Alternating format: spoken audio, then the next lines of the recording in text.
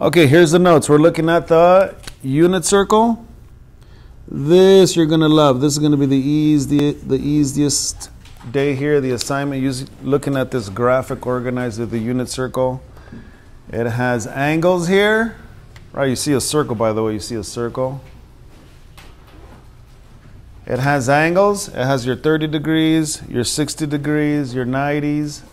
And it has the 45s in the middle, right? It also has the 45-degree angles. For these 30, 60, 90, and the 45, 45, 90 triangles, it's all here. All the answers are here.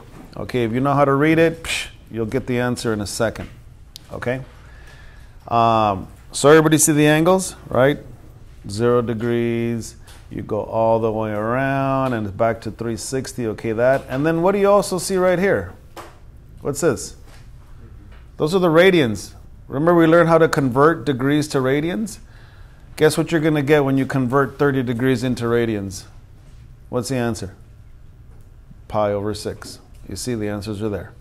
Guess what you're going to get if you convert 5 pi over 6 and I ask you to convert that into degrees?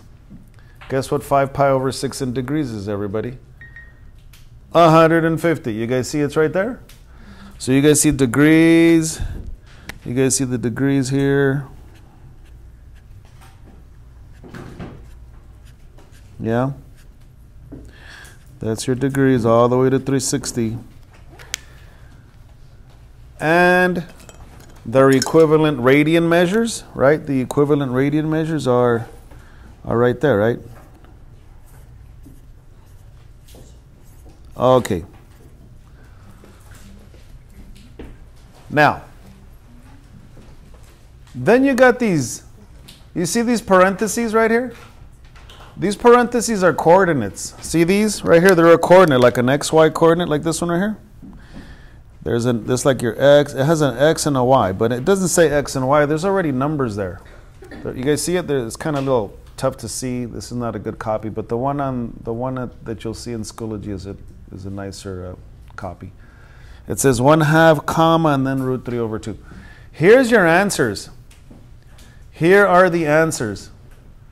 All right, so I'm going to break it down to you really easy. These coordinates are your exact values.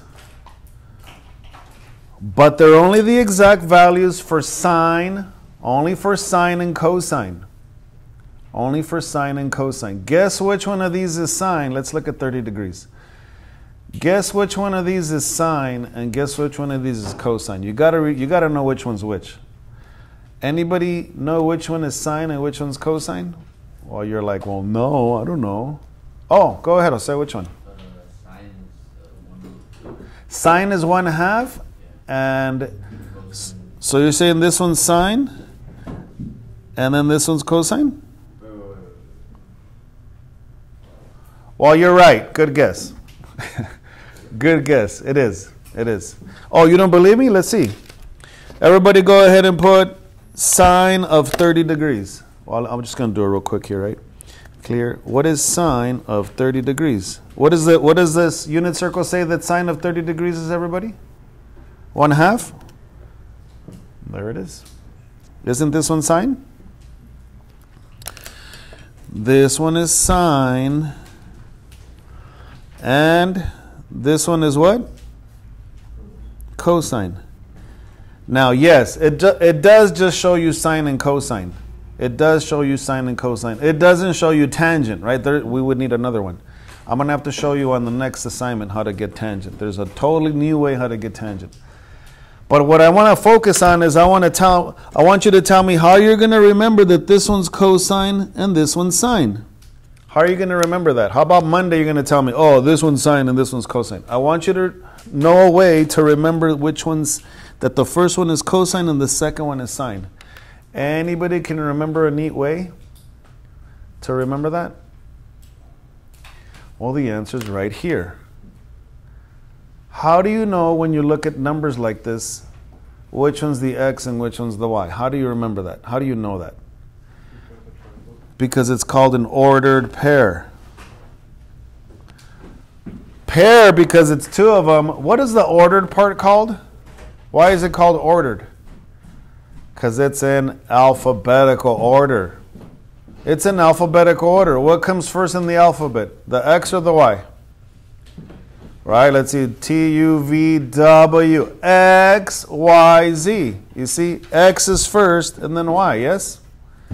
So I'm telling you over here, for you to remember which one comes first, cosine starts with a C and sine starts with an S. Which one is first in the alphabet? The C. And then which one's second? The S. So guess what? This one is what? Cosine or sine, this first one? This one's cosine, this one's what? Sine. That's true for all of them. For all of them. So let's go over here to 210 degrees, everybody. What is sine? I'm sorry. Yeah, let's do sine of 210 degrees and cosine. Give me the answers. They're right there. Give me the exact values because they're right there.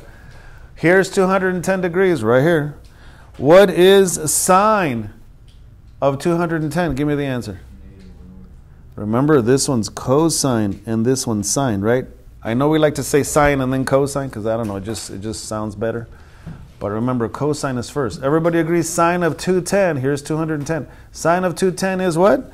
Negative 1/2. Oh, let me check my handy dandy calculator. You said sine of 210 is what? What is it?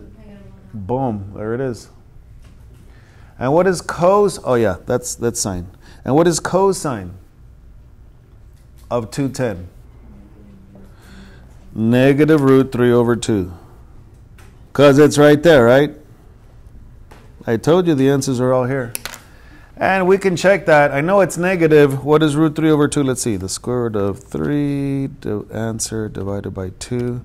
That means that when I put cosine of 210, it better give me this negative 0.866, right?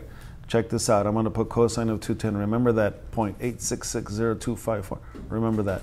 I'm going to put cosine of 210 in the calculator. Watch this. And remember, it has a negative, right? So cosine 210. Is it? Yeah, it is. It is. Okay. All right. You're looking at the unit circle. Can somebody tell me what is sine and cosine of 90 degrees? What is sine of 90 degrees and what is cosine of 90 degrees? How about that? Which one's which? Because there's two answers here.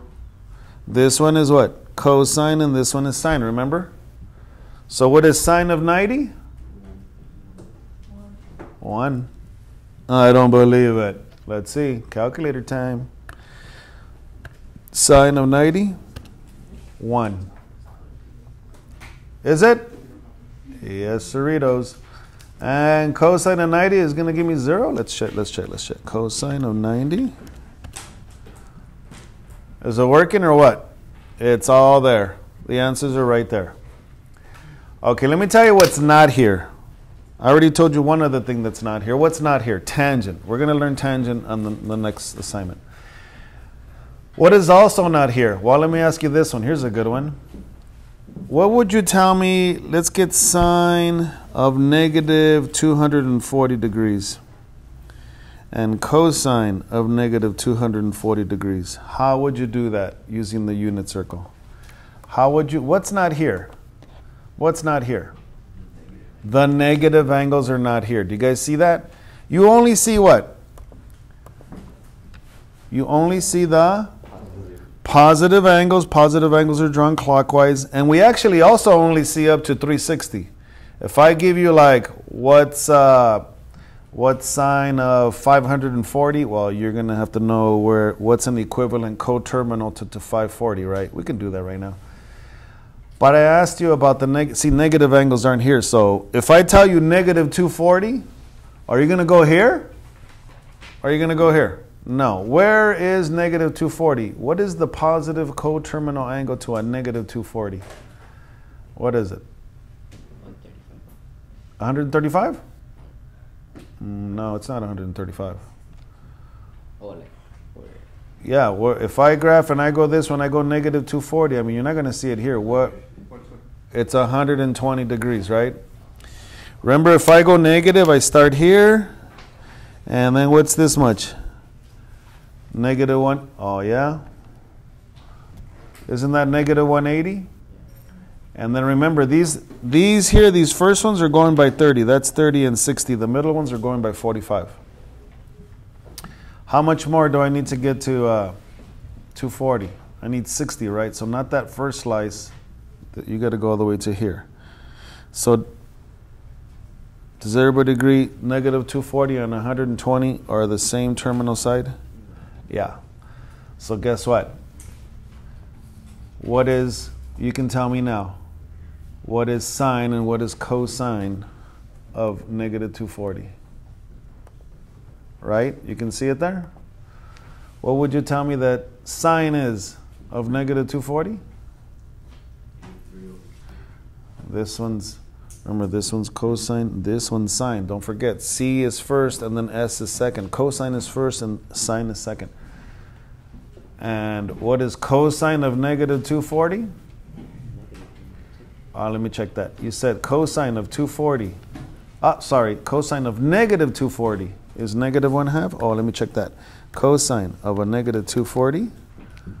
What is it going to be? Boom. You guys see it? It's right there. All right. So right now, you're going to be able to find all sines and all cosines, right? All sine ratios, exact values, and cosine ratios. But guess what? There's a couple of, this opens the door for something else. What if I ask you for this? What if I ask you for, let me jump down over here. What if I ask you for cosecant of 330 degrees? Are you able to find, if you know sine and cosine, if you know the ratios for sine and cosine, can't you also get what? Cosecant and secant, right? Yeah, of course. So if I ask you for cosecant of 330, here's 330, you guys. Here's 330. And I know, bless you, this is cosine and this is sine. What's the answer for cosecant? Right? Well, which one's the reciprocal function of cosecant? Sine. So if sine is negative 1/2, what's the answer for cosecant, everybody? Isn't it going to be negative 2/1, which is just negative 2? Yeah. You guys know what I'm saying right there? Because we know. Remember, sine, the reciprocal of sine is cosecant, and the reciprocal of cosine is what? Secant, right? We learned that. If you know this fraction or this ratio, what do we do to this to get this other function? You just flip it over, right? You do the reciprocal. I know you guys like to say flip. Is that good? We got it? All right. So that is it. Let's see. Now you should be able to go fast, right? Let's see. Give me answers right away, fast. What is sine of 300? Too slow. Sine of 300, negative root 3/2. What is cosine of 60 degrees? What is cosine of 60 degrees? Boom, done. Correct. That's it. That's how you look at it. That's how you read it. But remember, it only tells you sine and cosine. And then from that, indirectly, you can get the secant and the cosecant. On the next assignment, we'll do tangent and finish that off. All right, we're good? We got it? You know how to look at this. You know how to read it. Pretty easy there. The angle measures are there. The radian measures are there. And actually, all the exact values for sine and cosine are there. All right, there you go. This is the unit circle.